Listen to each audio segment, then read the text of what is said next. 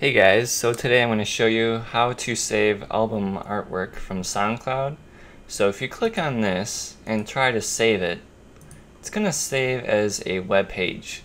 So that does you no good. So what you want to do is go up here and type in view-source and put a colon and then hit enter. And then you can do Control F, or I believe it's Command F if you're on a Mac, and type in JPG, hit enter, and it'll be the first one that pops up. So you go ahead and copy that whole link right there.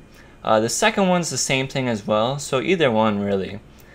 And then you can either copy it and then open a new tab and then paste and go, or you can just simply hit go to that if you're using Chrome. I don't know if other web browsers can do that, but that's a quicker way. Then you can just hit save image, and then boom, go to your iTunes, get info, go to artwork, add artwork, find where you saved it. Mine's defaulting to pictures, and then you just hit open, and then boom, you got it. So yeah, thanks for watching. You can follow me on SoundCloud if you want. Okay, sorry about that.